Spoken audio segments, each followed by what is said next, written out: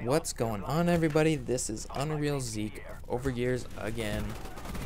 I am ready to smash my face against the wall for doing this commentary so many times and not having it done yet. I have probably done the full length of this video and voiced it over and not been happy with it, or something happens that completely screws it up. And this is, oh my god, I am so sick of it. This is it. This is going to be the final product. That's just the way it is. This is about a month-old headquarters match where, oh my god, I'm losing my train of thought already. I'm using light of weight. Wow. Yeah, this video is definitely going up for the laughs. Okay, this is the first thing I wanted to talk about here. Look at how I just cleared the entire enemy out of the objective, and they were so entrenched in it. They were very well set up on it, I must say, for a team of randoms. And that's a perfect example of how kill streaks should be used in objective game modes. I cannot stand people who will sit back and kill whore. It's so bad. It's so bad. That's my current feelings about it.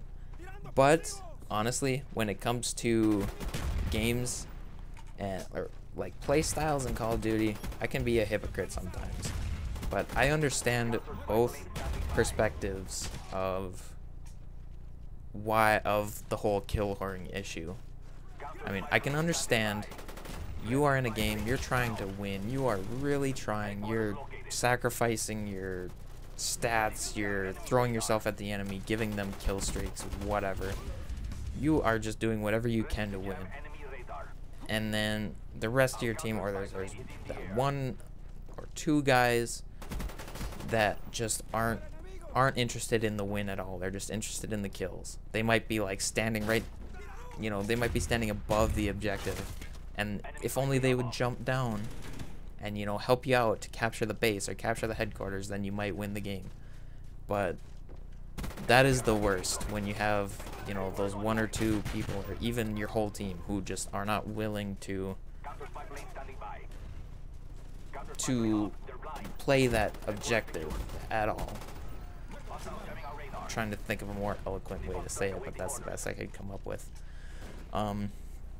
But on the other hand, going purely, or maybe not purely, but going for that, I guess you could say that Slayer role, going for the pure, like, just killer role is not always such a bad thing.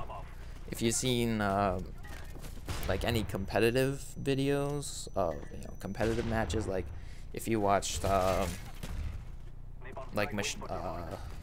what am I saying? Like Machinima Respawn does game battles, competitive Call of Duty game battles matches, and in those videos you'll see that some people get designated as a Slayer. I mean, that's not exactly how they set up their team, but in all kinds of games and in competitive games, people get designated as the Slayer, and that's their job, is to just kill people. So, I mean, on that note, if you can kill the enemy, if you can keep the enemy team contained, if you not even allowing them to get to the objective at all, it's not such a bad thing. I mean, it's good offense. That's really what it is. People say the best defense is a good offense, or however that goes. That's kind of a perfect example of that. If you have a good enough team, or if you have a party or whatever, and you can designate certain people to purely like try to spawn trap or kill the enemy and get good kill streaks, it's not exactly the worst thing in the world. When it gets bad is when you have a team full of randoms and no one's working together. That's when it gets bad. Um, yeah, so that's really all I wanted to say about that. What else? Well, you know, I've posted a few commentaries already, and I noticed that I haven't really introduced myself, I guess, like, as a person or whatever. Like, hello, my name is... Hello, my name is Sinanners. Sinanners! I don't know why I just did that. I reminded myself of Sinanners' intro there. But, so I thought I would maybe just do that now, like, explain a little bit about me. Right now, I really only play on PlayStation. I do play on PC sometimes. My gamer tag is Unreal_Zeke. And believe it or not, my name is actually Zeke in real life. It's not actually... Zeke is a shortened version of it. My full name is actually Ezekiel, but I much prefer a shortened version of it since it reduces the amount of pain that I feel inside when people say my name. So I honestly don't mind the shortened version as much. I started out in my my whole interest in gaming really started out when I was like maybe 4 or 5, somewhere in the 4 to 6 years old region, I'd say. I started out on PC with just a little, like, I don't even know, like, the one game I remember is Shipwrecked, or Shipwrecker? I don't remember. I'm sure someone out there is like, yeah, Shipwrecker, best game ever. If you do, then I applaud you for knowing which game I'm talking about. But, so I played that for quite a while, and eventually I moved up to a PlayStation 1 with my my brother and sister. We all had to invest in it. That was a stipulation. That's when I really got interested in, like, the Metal Gear series, which that was the staple game of PS1 for me. Other games, I don't really remember any other PS1 games. But then it took a long time, but then eventually we upgraded to a PlayStation 2, and oh man, that was such an amazing time to be a gamer. Grand Theft Auto, the new Metal Gears that were coming out, Gran Turismo,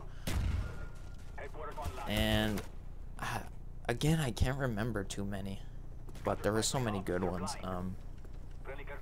And then I think it was like 3 years ago, maybe almost 4, is when I finally bought my own PlayStation 3, and that was when things got serious. I was considering an Xbox actually at the time, but I finally made the right decision. I'm just kidding. Xbox honestly isn't a bad system. I don't want to start like I don't know. I don't want people to think that I hate the Xbox or anything, but it's a good system. I honestly haven't played it much, but you know, really, I don't mind it. And here are those epic suicides back to back. I kill myself with my own napalm. I could have swore I threw this grenade in the doorway, but I guess I didn't, and yeah, so at this point I'm pissed and I'm throwing myself at the objective. But so yeah, I got that PS3, and oh my, it was the most amazing thing. And then I started playing Metal Gear Online, Metal Gear, and Call of Duty 4, my first online multiplayer games, and that's where MGO is where I met Idaho 7 and I guess Hokian Knight is what you guys might know him by, but the other members over years, that's where I met them, and since then it's all been history. Haven't regretted a minute of it. So I hope you guys enjoyed this commentary. If you did, please leave a like or comment or whatever you want to do, and I'll leave that up to your discretion. And I hope you enjoyed it, and I will talk to you guys later.